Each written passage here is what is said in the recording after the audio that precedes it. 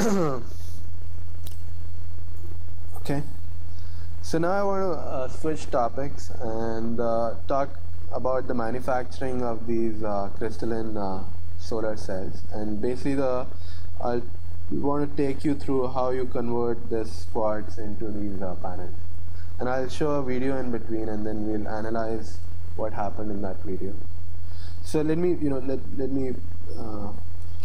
first ask you this. So there are these two cells over here. One is made up of multicrystalline silicon. The other one is made up of single crystalline silicon. So which one is multicrystalline? Which one is single crystalline? You took my other class, you know it. So besides Pranav, who wants to? Yes.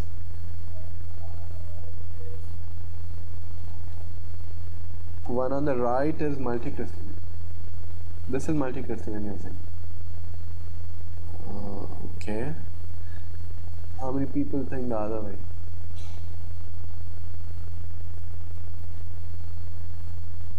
Okay, how many people think this is multicrystalline? Or you think which one is multicrystalline? The right one? Okay.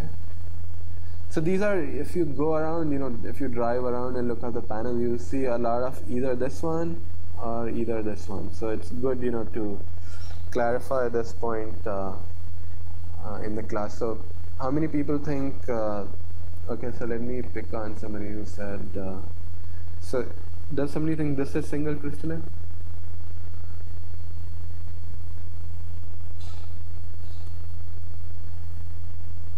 So you have to pick one, otherwise we'll be here all day.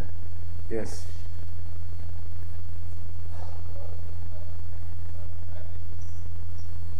The one on the left is single crystalline. Okay.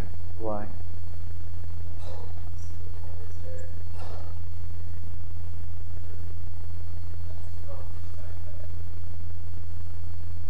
Yes, I mean, that's a very good point that Pablo brought on. So if you look at the shape, this is a square, exact square, and this is an octahedron. So you see these corner cuts from the top. I mean, you see these things cut from the side, right?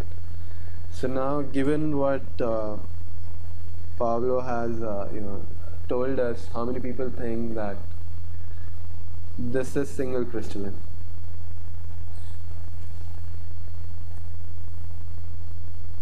Okay, Ben. Actually, let me ask somebody. What's your name? Yeah. Okay, John, why do you think?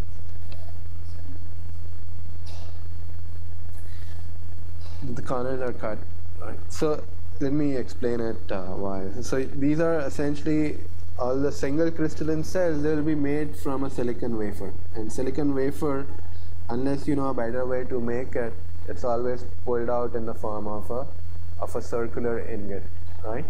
And then you have to cut out your cell off it. So the best, you can do this as a problem. The best efficiency, the best area efficiency you'll get of cutting a square kind of a structure from this circle is if you form an octahedron, right? So that's why these things over here, they have these cut off corners, because they want to maximize the total area of the cell, right? Because you want to place them in a panel, so you want to have them square, so you can arrange them in a panel. But at the same time, they're being cut off from a circular wafer, and the way to do that is to essentially cut out this octahedron from that circular ingot. So that's why these single crystalline based cells, they look octahedron in shape. On the other hand, these multicrystalline cell, basically the way they are made is you fuse quartz into this crucible, and you cut it out, and you cut off exactly square wafers from it, because the crucible was square to start with. So you get these exactly rectangular looking cells. But since they are multicrystalline, as in they don't have a single crystal throughout the cell, they'll have I'll show you later, they'll have basically these grains at which you'll have recombination occurring, and that's why the efficiencies of these are lower. So these are FG efficiencies the ones which are commercially selling in the market, and this is what you'll be using in your project as well, because they're cheaper to buy. And these have efficiencies of around 15% versus these have efficiencies exceeding 60%. Yes? I often wonder why bother making pseudo-square wafers as opposed to just leaving a circular wafer, having the whole area and then having inactive area in between. Yeah, exactly. So the thing is, you want to maximize your module. So if you take the whole circle, right? Then you'll put these circles into a panel, right? So your panel will have less coverage, so it will be a much bigger panel for the same pieces of, let's say you have 10, you started with 20 wafers, and you made 20 cells either using an octahedron or you kept the exact circle. So you'll get a much bigger panel. You get maybe 40% bigger panel. And the thing is, do you want to live with a 40% bigger panel or do you want to live with an octahedron cell? So people want to usually maximize the area efficiency on the panel. That's why it's Even if you're doing it to a scale installation. yeah, I mean the efficiency you get of this is actually it will make a problem set. We'll put this in the problem set, but it's usually very high. It's you can get up to 90% area of what you had in the original starting circular wafer. So yeah. But if you're doing utility scale, you have really cheap labor, you don't, you'll have to pay more for that bigger panel too. So, yeah. These are efficiencies of the final cell, but this is not the pearl cell, this is more like a PESC kind of design. That is what's more prevalent in it. Yes. So that depends upon what wafer you started with. Sometimes people do 8-inch, sometimes they do 12-inch. So it's roughly, again, you're giving me a lot of ideas to put in the next problem sets, but it's around, it would be, the edge to edge of this would be approximately 12 inch. So this would be 12 by root 2, something like 12 by 1.4. Around maximum around 8 inch. Yeah, this is a single cell. Yeah. So this whole one full yeah, you can cut it off if you want. Like sometimes the reason people cut it off, sometimes people cut it off into 4. And the reason is they want to minimize these IR losses which are happening in these fingers. But a lot of times you'll get the whole thing. Yes. Color depends upon the thickness of the nitride. It has nothing to do with the amount, what's below it.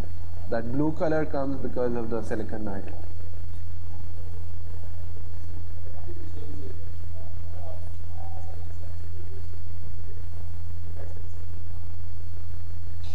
They try to make as big a crystal as possible. So let me bring it. So the way these single crystalline are done, you have these Tchaikovsky towers. So you pull up that ignite of molten silicon out from a silicon bath, and that's why what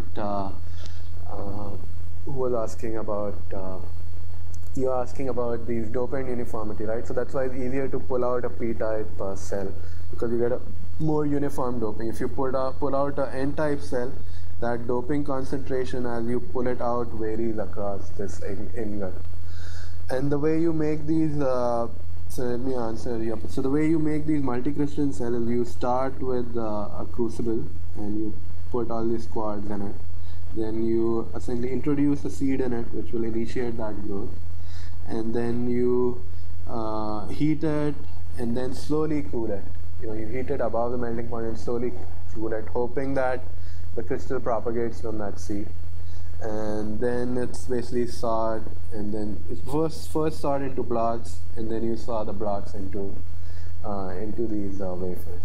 So the thickness of these wafers individually are around 250 to 300 micron. you get a lot, you lose a lot of these silicon by just sawing. So for what is nowadays used is called a wire cutter, where you use a very thin wire to cut it, but still you lose a large amount of silicon while doing that. And you get basically cells.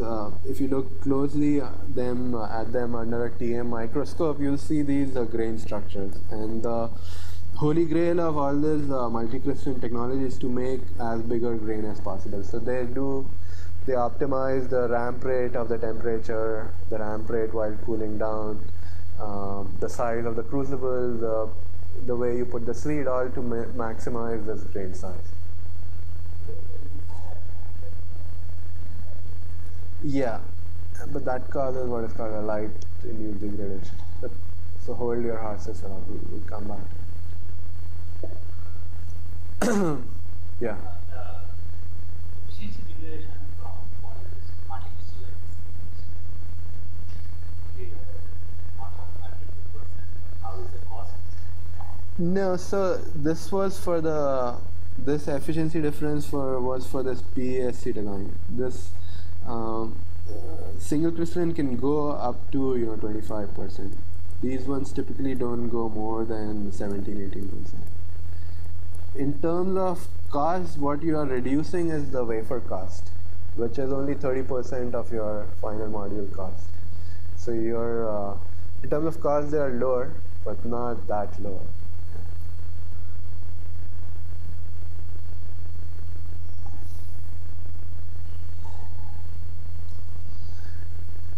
Okay, so let me show you a video, and then we'll come back and so observe that video, and then I'll describe what were the steps that happened in that video. Okay, so let me show you a automated solar line.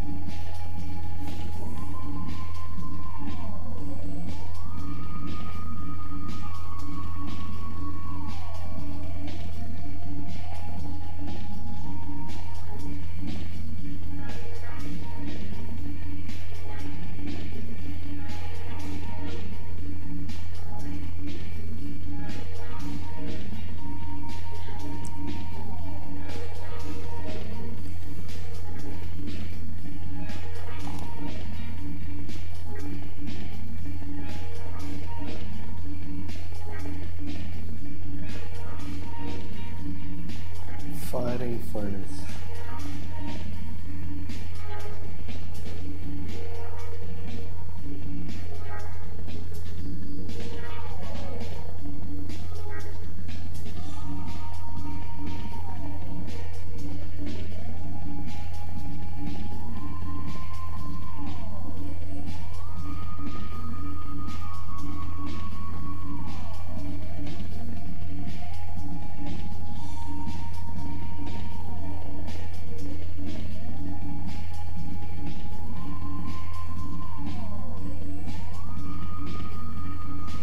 Testing.